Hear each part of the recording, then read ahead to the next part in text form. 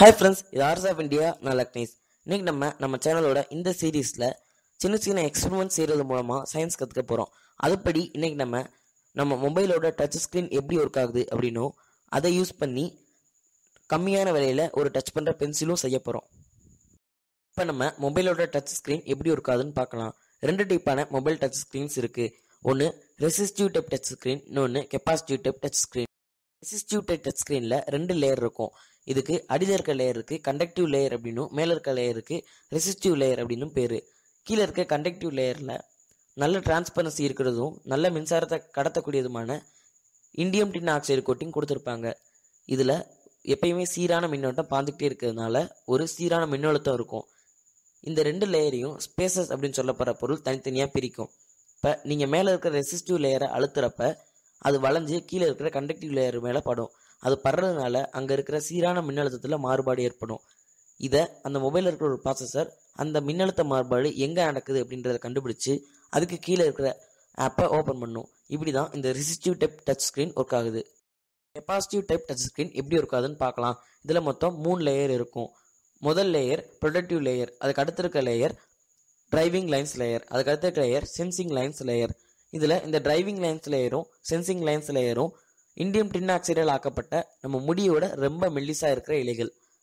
இந்த ரெண்டு லேயரையும் கிரிட் அமைப்பில் வச்சுருப்பாங்க. அதாவது இந்த ரெண்டு லேயரையும் ஹரிசாண்டலாகவும் வெர்டிகலாகவும் பரப்பியிருப்பாங்க.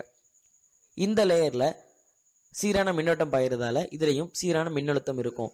இது மேலே நீங்கள் ஒரு மின்சாரத்தை கடத்தக்கூடிய பொருளை வைக்கிறப்ப அந்த இடத்துல மின்னழுத்த மாறுபாடு ஏற்படும். நம்மளோட உடம்பும் நல்ல மின்சாரத்தை கடத்தக்கூடிய பொருள் தான். அப்போ உங்கள் விரலோட நுனியை அது மேலே டச் பண்ணுறப்ப அந்த இடத்துல மின்னழுத்த மாறுபாடு ஏற்படும். இப்போ அந்த மொபைலில் இருக்கிற ப்ராசஸர் எந்த இடத்துல மின்னழுத்த மாறுபாடு ஏற்பட்டிருக்கு அப்படின்றத கண்டுபிடிச்சு அந்த இடத்துக்கு கீழே இருக்க ஆப்பை ஓப்பன் பண்ணும். இப்படி தான் இந்த capacitive type touch screen work ஆகுது.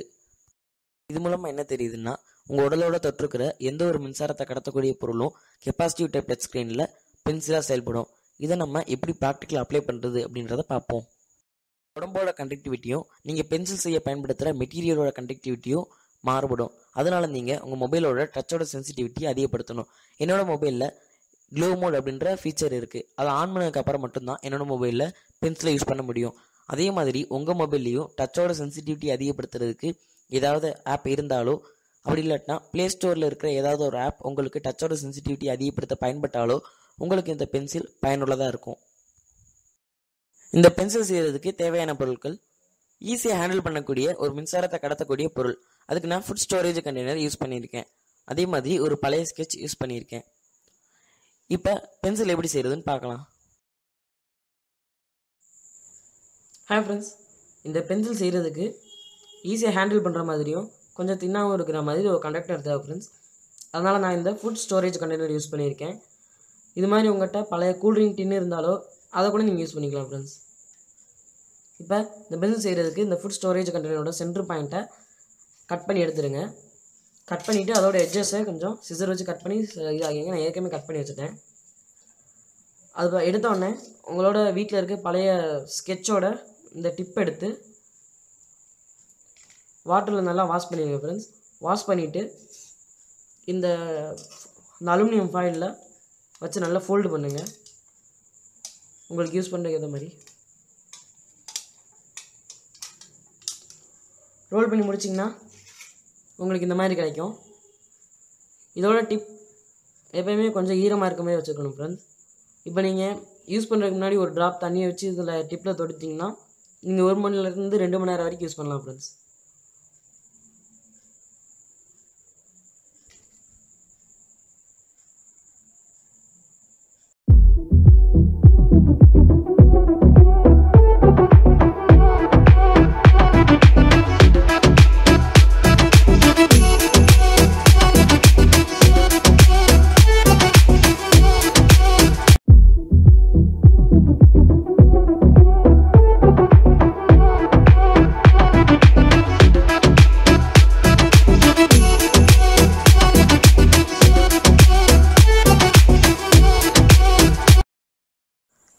தேங்க்யூ ஃபார் வாட்சிங் திஸ் வீடியோ ஃப்ரெண்ட்ஸ். இந்த வீடியோ பிடிச்சிருந்தால் லைக் பண்ணுங்கள். இந்த மாதிரியான வீடியோக்களை தொடர்ந்து பெற மறக்காமல் சேனலை சப்ஸ்கிரைப் பண்ணிடுங்க. மறந்துடாமல் பக்கத்தில் இருக்க பெல் பட்டனையும் கிளிக் பண்ணிடுங்க. இந்த வீடியோ சம்மந்தப்பட்ட உங்களோட கருத்துக்களை கீழே கமெண்ட் பாக்ஸில் கமெண்ட் பண்ணுங்கள்.